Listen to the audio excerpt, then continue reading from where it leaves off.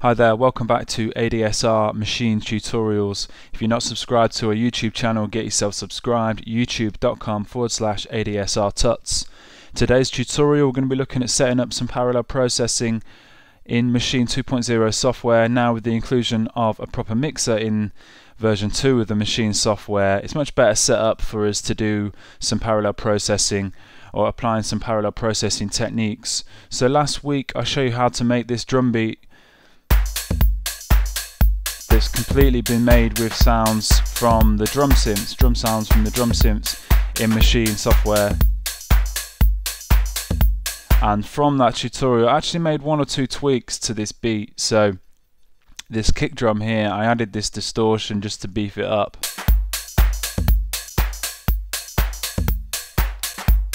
Just brings a lot more vibe to that kick drum, and also we've got this beta kick here, so just solo that, which is providing a bit of transient in for the kick drum, and with some parallel processing or New York style compression on this drum beat, I want to bring out those transients, but there just wasn't enough punch on the kick to bring it out even further, so added this transient master and just boosted the attack a little bit. So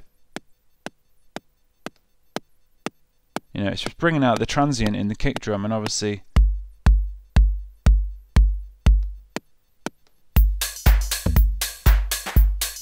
mute it, you can see there's just no punch to the kick. So a couple of tweaks I made from last week's tutorial video. In order to set up some parallel processing, what we need to do is start looking at these aux ends here on the mixer channel, and they're not actually, by default they're not visible. So by default your mixer will probably look like this, but I tend to just highlight all of these buttons. So I've got my plugins, I can see them in here, my in and outs, inputs and outputs, and my aux sends. And once your plugins are showing, you can start rearranging the order of these and stuff, which is pretty cool. So what we want to look at is, we've got this drum group here, so we want to look at the group send over here in this auxiliary channel. And one thing I noticed was we need to actually set up, at the moment we can only we can send a level to the master or externally, so we're not actually getting an option to send to another group, so we need to create another group. And I noticed even then, go back to group A, we don't get the option to send it to group B. So what we need to do before we do anything else is actually put an effect on group B. So I'm going to start off showing you how to do some parallel processing with the solid bus compressor, which comes with Machine 2.0 software. So now I've added that onto group B, and now get the option to create an auxiliary send from the drum group to send a level to group B. So you can highlight that in there, and what I can do now actually is double click on the master channel, and then I just have my group mix up here, which is quite nice. So obviously if I wanted to double click back in there, I can just break that out and I can start tweaking my group levels, my drum group levels. But then this is quite a nice way of consolidating and when you want to start mixing groups and stuff. So we set up this auxiliary send here, so we're getting a signal into group B. And one good way of kind of like setting up parallel processing so you can hear what you're doing and stuff is, at the moment this auxiliary send is set to pre, so it's pre-fader, so the level from this group is getting sent to group B. So I can turn down group A, and then I'm dealing with that parallel processing that I'm going to apply to this channel. I'm dealing with that independently. It's soloed now. Of course, if I put it to post, this auxiliary send is getting sent to group B post fader, and of course we've brought the level down on this fader, so we're not going to get any level coming in to group B unless you brought that level back up. So on that on pre, so now I'm dealing with this auxiliary send channel independently, and we're going to apply some processing to this channel here. So for New York style compression or parallel compression, what I want to do is just make it really sort of bring out the transients in this beat. So on its own it's not going to sound particularly great because it's going to be taking all the tail off and having a really fast release on this compressor, but it's going to bring out the transients in the drums, and then we're going to mix that back in with the original drum track, and it's going to make it a little bit more punchy. So we want something quite clicky, so I'm going to go quite extreme with these settings. Slow attack, so all the transients are coming through. Fast release, we can keep that as it is. Let's push its ratio right up to 10. And let's bring this threshold down. And you can see the amount of compression that's being applied in here. And we're getting quite a clicky sort of sound now. Really clicky, turn it off. And it's taken all the decay in order to tail off the sound. It's just completely got rid of that, but it's made it very clicky. So it's bringing out those transients. And then what we can do is mix in, or mix back in group A.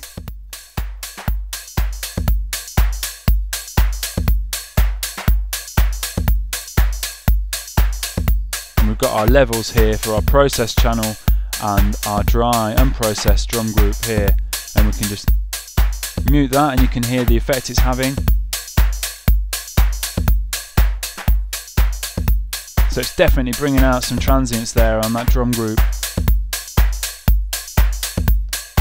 Mix this to taste, and of course you could actually set up your parallel compression, set up your compressor here and then have the drum group dry, and then you can mix in this way.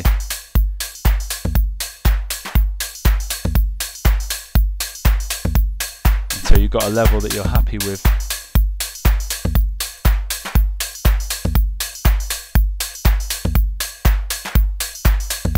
Mute. And so you've got the solid bus compressor. You've also got in here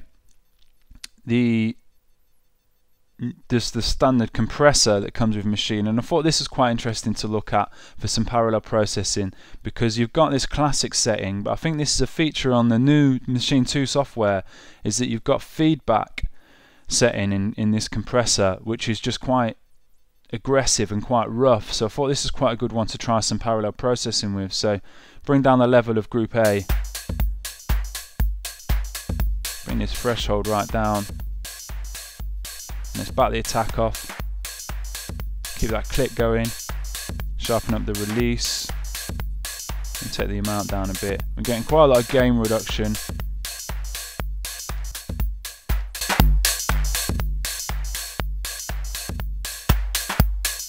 It has a very different sound. If you switch it to classic, it has a very different sound. So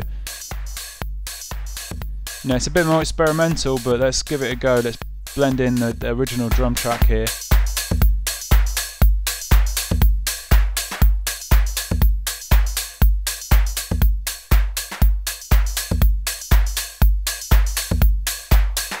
So it's definitely adding something to those drums. It depends on the kind of sound you're after, but it's making the hi-hats and the top end a lot more kind of in your face and aggressive,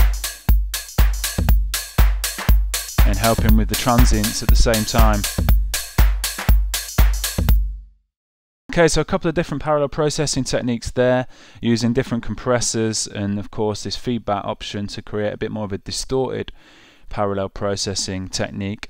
So another thing we can look at here is that we can actually apply all sorts of different parallel processing. It doesn't necessarily need to be on drums, and it doesn't necessarily need to be compressors that we're using for this parallel processing technique. So let's mute both of these channels, set up a new group and load up a bass on this group, and go for this Brot bass that I loaded in before, and the reason being it's got quite a clean sound. It's not really distorted at the moment, and what I'm going to do is I'm going to apply some parallel distortion to this bass sound. So let's just program in some basic notes.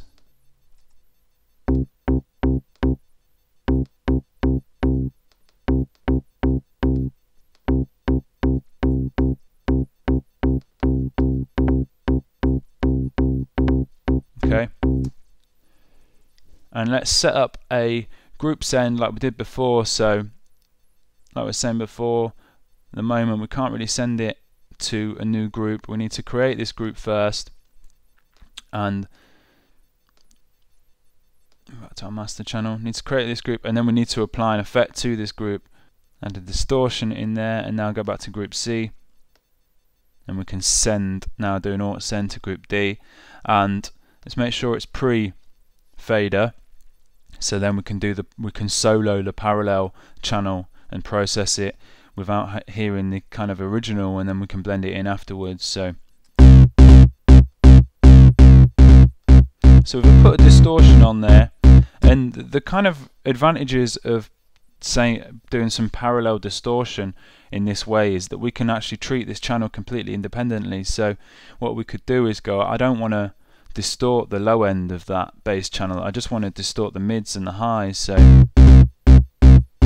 what I can do is add an EQ beforehand, and we can reorder this up here and add this EQ here.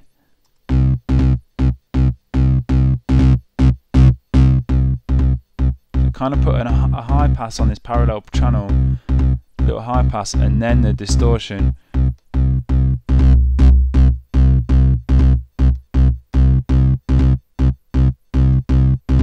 Tweak around with the distortion. If I take the EQ off, it's going to give a very different sound. So, you know, because before that EQ was muted, we're sending a lot of low frequency into that distortion, and so it's responding to the low frequency a lot more. So we're EQing it, and we're just distorting the mids and the tops, and then we can blend in our original bass and blend these to taste.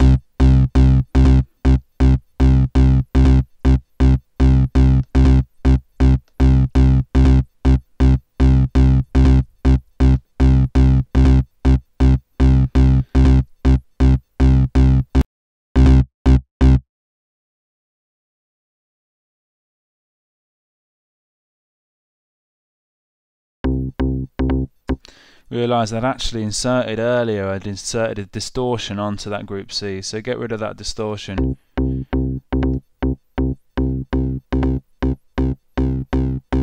And now we can blend in this distorted parallel channel to taste.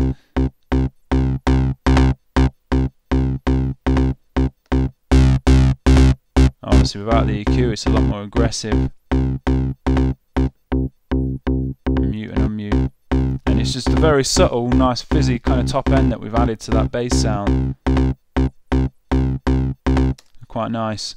So yeah, there's a bit of parallel processing techniques in Machine, showing you how to set it up using the mixer and the auxiliary sends. So hope you enjoyed that tutorial, hope you find it useful. Any questions, please get in touch. And make sure also you get yourself over to our website, machineskills.com. Tons more tutorials showing you various different production and processing techniques using Maschine 2.0 software. And thanks for watching. Alright, cheers, bye.